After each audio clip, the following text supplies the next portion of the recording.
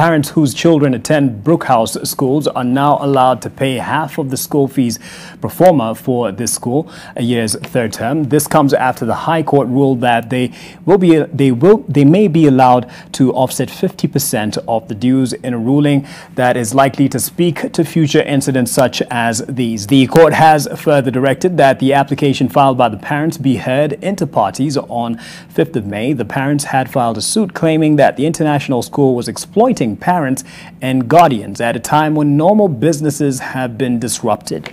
The parents had initially been given a 10% discount, which they claimed was too little. Across the country, parents with children in various private schools have also been calling out what they say are unfair and unreasonable school fee structures.